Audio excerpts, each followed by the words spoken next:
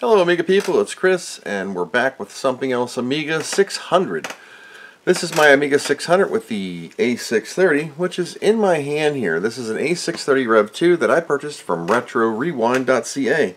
It is made by Archi-Tech originally, and there's an issue with it. Now it works fine, but since I am a 321 ROM in this, I don't see the ROM screen. These were made for 3.1, just like the wonderful brother, the Furia.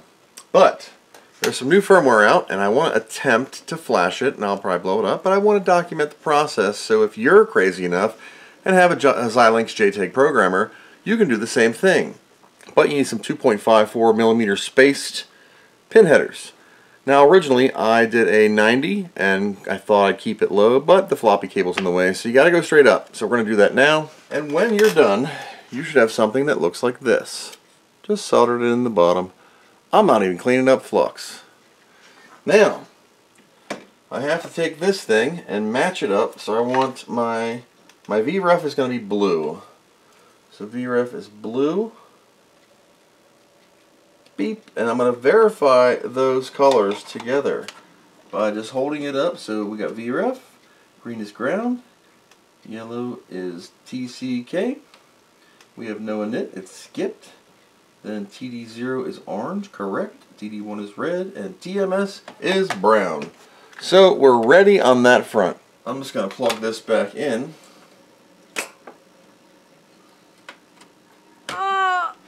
Great. Now I gotta hook up my wonderful, always works Xilinx programmer. This thing is just a turd. Just like that, we're Windows 7. She's hooked up down below. Had a dead BIOS battery, go figure. Found a pair of glasses that I bought at the dollar store that I haven't seen in forever. Alright, I have a mouse. How to plug in the JTAG programmer was left on my screen. A630, Red R2, RC5. Apply. Okay. So that took 8 seconds. But, to get to that point, I had to get a Windows 7 machine on the old Xilinx tools with this programmer piece of crap with the cable that works fine, but shoved it in there real hard. I guess the prongs are getting, who knows.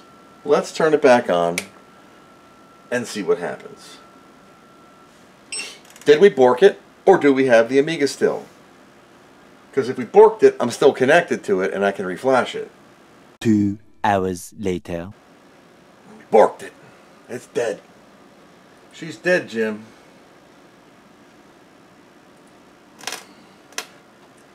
I'm going to grab that Rev 4 file. Grab this Rev 4 file. Programming device.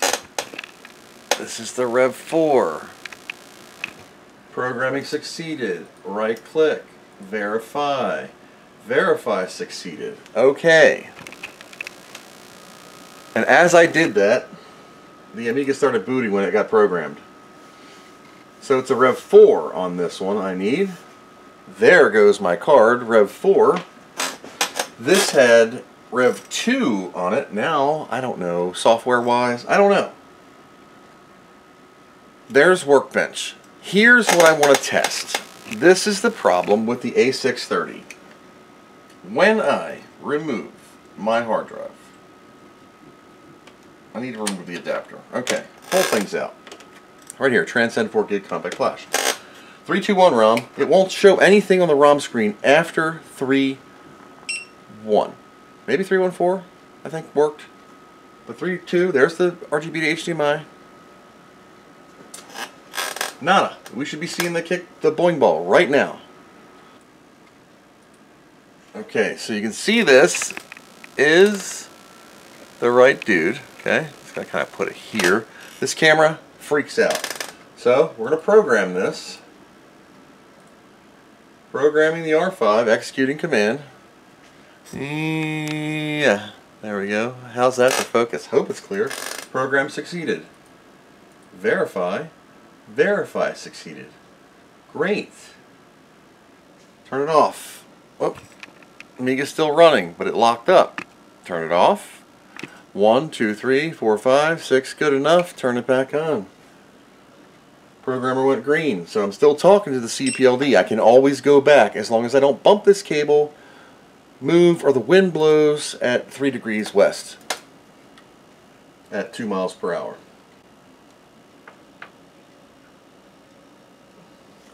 The compact flash card does not make any activity, therefore we have nothing. The Amiga normally would go click. There's nothing, there's no activity. This firmware does not work with it. So I gotta do another boundary chain. I gotta do it again. Initialize the chain. Yes. I gotta put R4 back on it. It'll guru in a second because it's got the right CPU code. There, CPU is done. Verify. It's got a guru. Watch. So, I gotta do RC4 code. It still doesn't fix the issue. You gotta have 3.1 or 314 in your 600 to have a ROM screen. It works okay. You can get Amiga Workbench on it, and it's fine. I just what's the 5 code for then? What's the R5 code for? R5 code don't work. 4? Fine. What did I have on here? Force Magic Workbench is going to show up when I'm trying to show stuff. What firmware is the R5 for? Is that for the revision 3 with the FPU? There's a new one out, but this is working. It's almost as fun as the Furia. Programming is simple once you get the thing to be, you know, to be stable. That's why I kept my Windows 7 machine. Still looks good. Still works fine. Everybody just went to newer stuff. Turn this off, stick my finger right in the fan and scare myself. Didn't hurt. I'm just a puss. Take this, unplug this. See this little board comes out and goes in here for some science and different things. It adapts all these. It's just a thing. Alright, so that goes in my Furia box. I'll have to rename that to Xilinx box. I'm going to take this ROM out. I'm going to take my compact flash out and turn this on.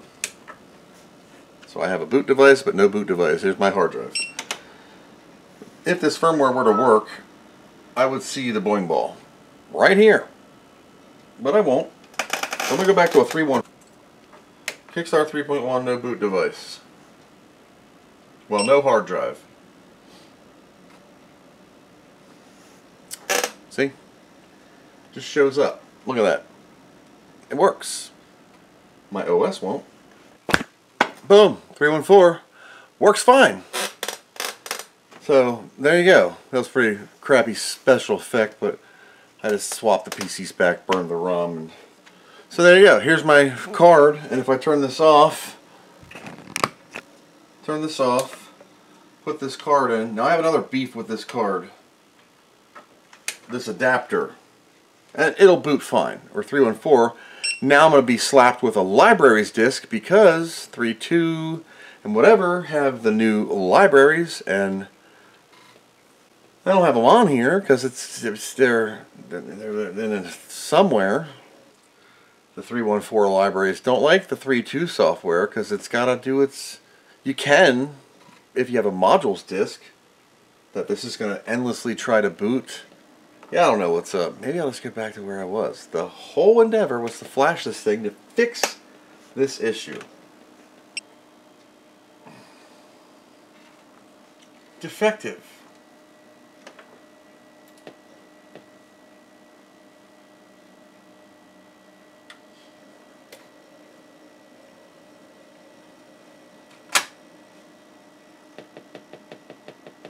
Lose power and just turned off. Alright, if I could find my multimeter, I would freaking measure stuff. There it is. This video is just... See the nightmare of Amiga stuff? Good God. Grounding myself on the ground. This is the 12 volt, 12.78. Here's the 5, 4.75. A little low. Yeah. And then it works.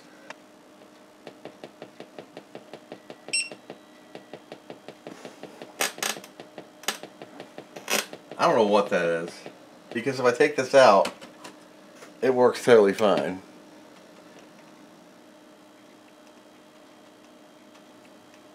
So it works fine. Great. Great. Now, since I'm back to the way I was, and it's working, let's put it Furia back. Yeah, almost called it A630. Jesus, God, it's not bad.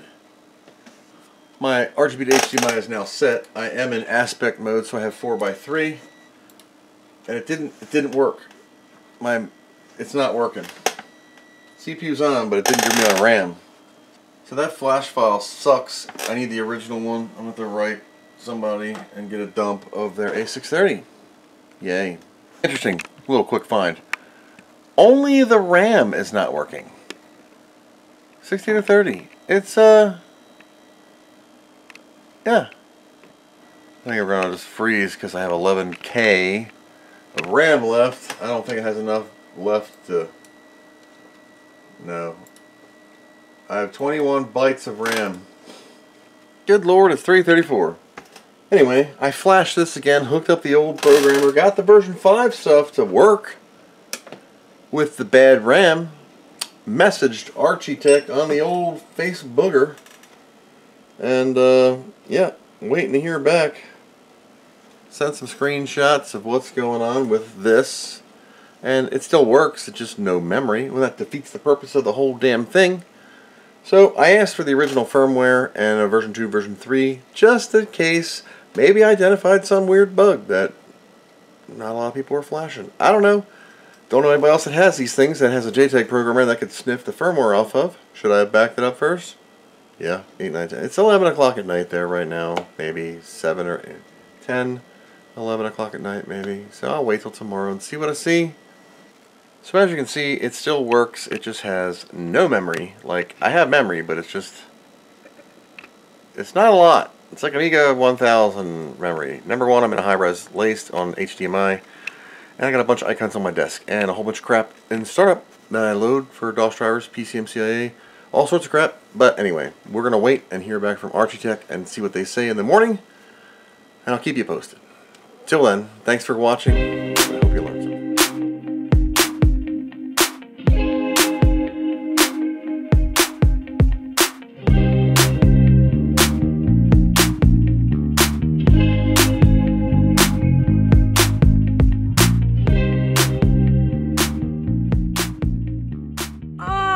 What do you know from funny, you bastard?